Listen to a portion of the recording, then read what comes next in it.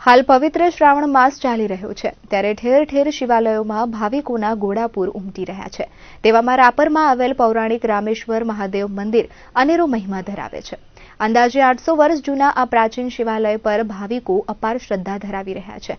રાપરના આથમણા નાકા પાસે આવેલી ફલકુ નદીના કિનારે રામેશ્વર મહાદેવ મંદિર આવેલું છે। આ મહાદેવના નામ પરથી જ રાપર શહેરનું નામ પડ્યું હોવાની વાયકા છે। કચ્છના પ્રથમ રાજવીર રા ખેંગારજીએ આ મહાદેવ મંદિરમાં પૂજા કરી હોવાનું પણ માનવામાં આવે છે। આ મંદિરનો પ્રાચીન ઇતિહાસ અનેરી મહિમા ધરાવે છે। હાલમાં જ્યારે શ્રાવણ માસ ચાલી રહ્યો છે ત્યારે સદીઓ પુરાણા આ મહાદેવ મંદિરે પૂજા કરવા માટે ભાવિકો ઉમટી રહ્યા છે।